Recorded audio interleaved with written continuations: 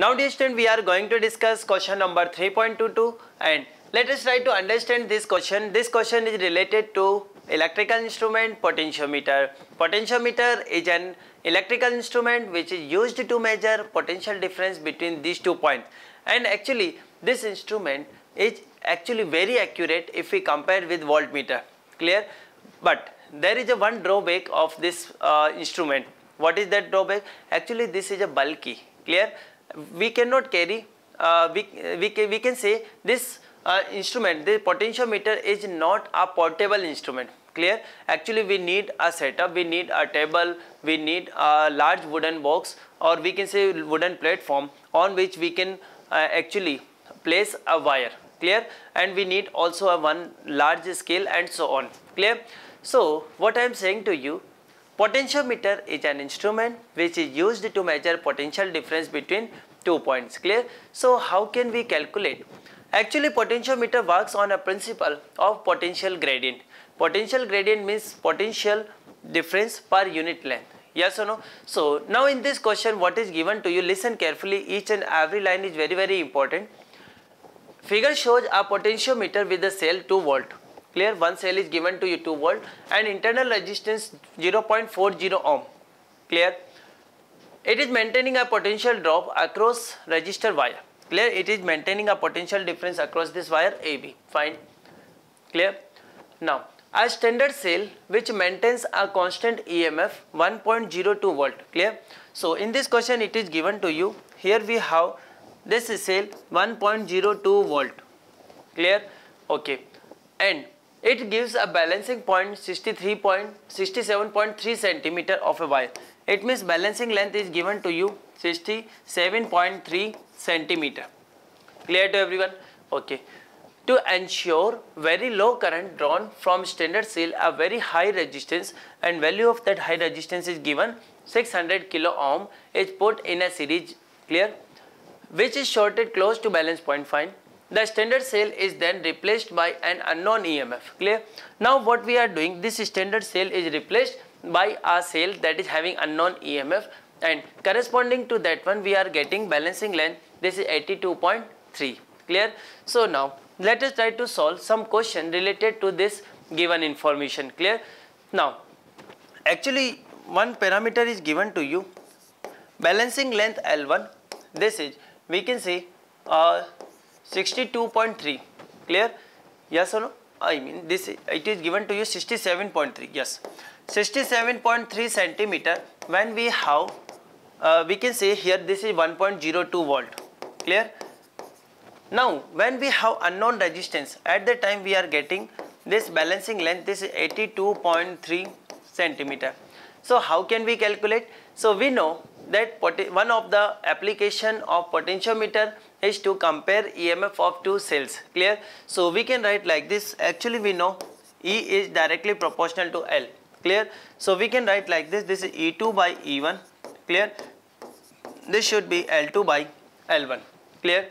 So value of L2. Value of L2 we have, this is 82.3 and this one is 67.3.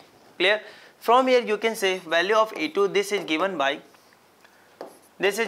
value of E1, this is 1.02 volt. So 1.02 volt multiplied 82.3 divided by 67.3.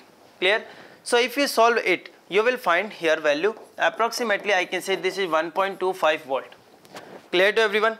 Clear? So but number A part is clear to you. Number A part is clear. What is value of EMF? Unknown EMF. Unknown EMF is given by 1.25 volt. Clear to everyone? Yes. Now if we talk about part B. In part B it is given, what purpose does the high resistance of 600 kilo ohm have? Clear? What is the purpose of 600 kilo ohm?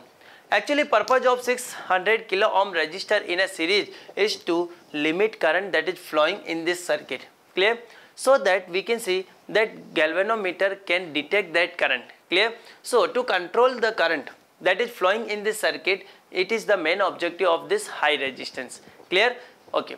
Now if we talk about part number C, is the balance point affected by high resistance? No. Clear? Balance point will not be affected because we can see potential difference between A and B, this is given by, we can say it is KL. K is what? This is potential gradient. So we can say actually we can say this VAB, how can we calculate? We can say this is given by I into R of AB. We can write like this, potential difference between AB, this is given by I RAB. How can we calculate I? We can say, let's suppose here we have 2, so 2 volt divided by, we can say 0.4 plus resistance RAB, and we can say total RAB. So we can say this is potential difference between A and B. Clear? So either you are connecting a series resistance or not, it does not affect the balancing point. Clear? So I can say definitely balance point will not be affected by high resistance. So I can say answer is no. Clear? Now if we talk about part number D, in part number D, would the method work in the above situation if the driver cell of a potentiometer had an EMF 1 volt compared to 2 volt? Now dear student, listen very carefully. We always get here balancing point. Actually, what is the meaning of balance point? Balance point means we can say galvanometer is not showing any deflection. Clear? It means I can say the potential difference between A and C is the same as the potential difference between these 2 points. Clear to everyone? So let's suppose what happened. Here we have 1.02 volt. So whenever we can say this EMF of this cell, clear, it is greater than this one. At that time definitely we will get here balancing point. But let's suppose instead of 2 volt it becomes 1 volt. At that time you can say this EMF becomes greater than compared to this one. Clear? So definitely we can say here a particular current will flow in this circuit. Clear? It means we can say we will not get any balance point. Clear? So we can say, is this method work in above situation if you replace 2 volt by 1 volt? No, it will not work because we will not get any balancing point. And how can we get this balancing point? Actually here we have a jockey. We are placing jockey at different position, and at a particular position you will find that galvanometer is showing no deflection. So first, how can we check here that galvanometer will show no deflection between any 2 points? Clear? So for that one, first touch that jockey at point A. Definitely you will get deflection either in a left direction or in a right direction. Clear? Now shifted that jockey to point B. Definitely you will get here deflection in the opposite direction as compared to A.